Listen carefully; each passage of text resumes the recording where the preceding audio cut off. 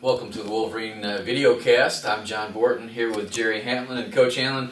We saw something very different last week, Michigan against Minnesota, and we want to talk about that today. You saw Taylor Lewan moving around a little bit, saying he afterwards said, "I've never played before with my right hand on the ground," but he did in this game, and that's what we want to take a look at.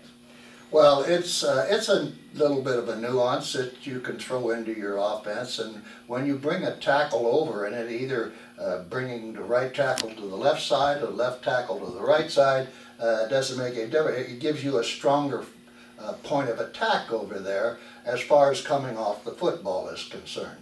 And so it does open up the hole a little bit more, gives you an opportunity to maybe bring another factor into your football by pulling the backside guard and leading your fullback, and so running isolation and power football become a factor in this situation. I'll just show you here a little bit, All right, John. let's take a look. If you take a look here, we've taken our left tackle and moved him over here and placed him on the outside at the tight end position and put the tight end on the backside over here. So what happens is now they have to kind of worry about, they can't overshift too much because there's still a factor of running back this way.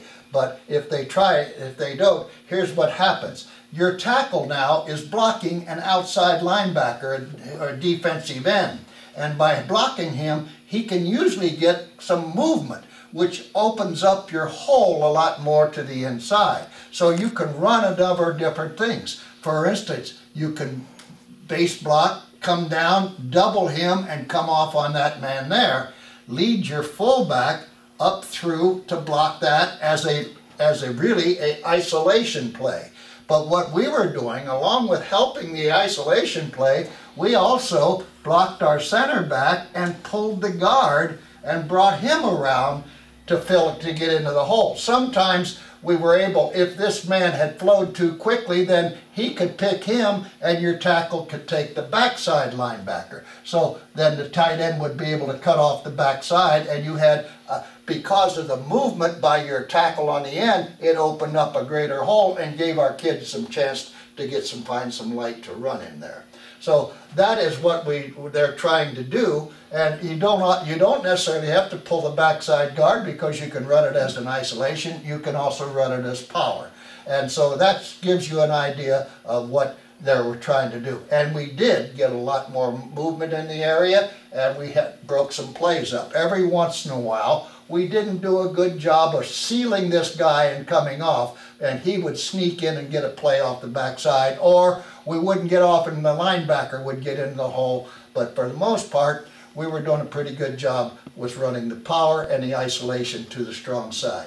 Okay, so then the question becomes, how do you avoid this becoming a huge red flag? You see Taylor Lewan coming over here, and all of a sudden the sirens are going off, and well, we better overload because they're going to go this way. That's right. Now, if they do that, your linebackers probably will start to run a little shift. So this linebacker would move a little bit more to that position, and he would move there so that they have a little better angle and make it a little tougher for you to get into the hole.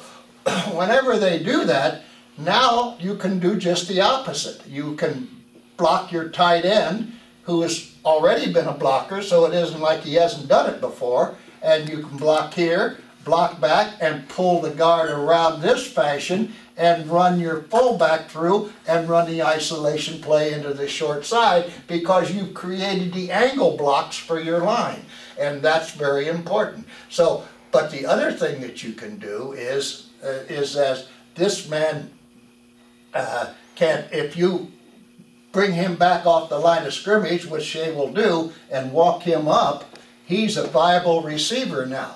So if they start shifting linebackers and going this way, run him off and run him into the flat, it's pretty tough coverage for a linebacker to try to take a tight end to the flat if you're going to run the halfback off. So those are a couple of things you can do. You can do it off of a little bootleg, or you can do it off with just a little sprint, or just set up and throw. So if you want to overshift to the front side, you got to be a little careful because they can hit you to the weak side also. How much of this did you do when you were coaching the offensive line in terms of moving a guy over and having a couple of tackles bunched together? No, once in a while, not too often. If down on the goal line, in goal line offense, sometimes we put the tackles together to get a little more movement at that point of attack. But I really emphasized that our tight ends had to block. And so if we put a tackle over there, that made that tight end, you aren't taking my position, I'm staying here. And then made him block a little bit harder. So we kept him, we made sure that the tight ends could come off the ball. And we weren't always, but pretty successful for our kids coming off and being able to handle that position. All right. Well, we will keep an eye on what they do and where they go with this going forward. But thank you for coming in to explain it to us and give us a good look on the whiteboard. Well, I hope the kids do this and do it well, but I hope the fans get a joy out of it too.